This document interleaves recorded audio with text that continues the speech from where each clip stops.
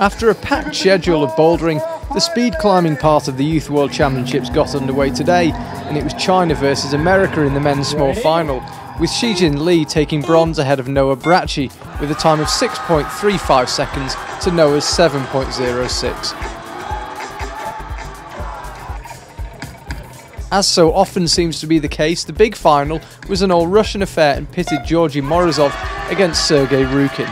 In a tight race, it was Rukin who took it with a time of 6.53 to Morozov's 6.84. Ну, я чувствую радость и Yes, of course, I'm very happy because this is the first victory for me. 1 year ago, I was second, and I did a little mistake in the final, but I was pretty strong also last year. But today, yes, I did my best. In the women's small final, a false start from Elena Remizova denied us a race to watch, but did hand the bronze medal to her Russian teammate Polina Aksanova. In the big final, Alexandra Kaluchka clocked a time of 8.67 to beat Chinese climber Yiling Song into second.